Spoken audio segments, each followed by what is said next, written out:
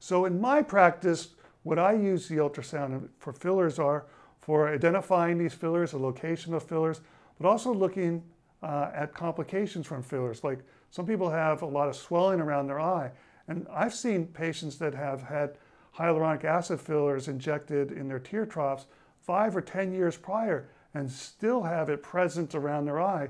And when I inject it with hyaluronidase, the swelling goes away. I've also had some patients complain of some nodules, particularly in their lips. And you could identify them with the ultrasound and inject the hyaluronidase and resolve the problem. So in this case, this patient has had filler injected in her lips. So let's evaluate the lips right now. So HA filler is going to be anechoic, particularly when it's an early or young place filler. As it gets a little older, over several months, sometimes it becomes hypoechogenic. And that's because it loses some of its water content. So let's take a look at her lips right now.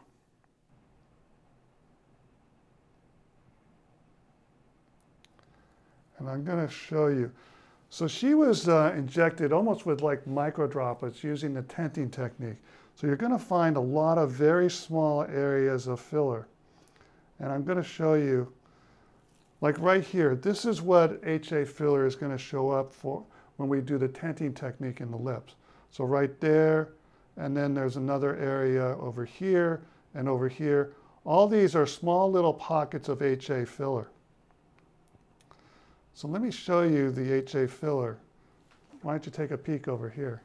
So do you see the HA filler right here and right here and right here and a little bit right there?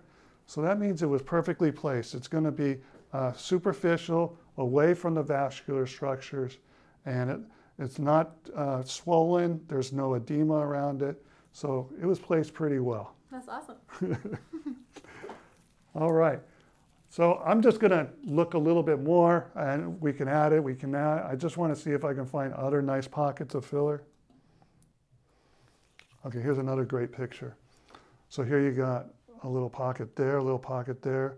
So all these anechoic black areas are your filler, HA filler. So it looks perfect to me. I wouldn't worry about it.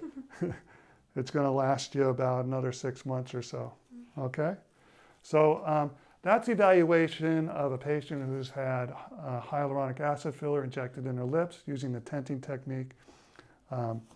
It's very quick and easy to determine whether there's filler in there or not. And if you see nodularity, sometimes when you see a little nodule, you see a posterior enhancement, which is typical of a fluid-filled cyst.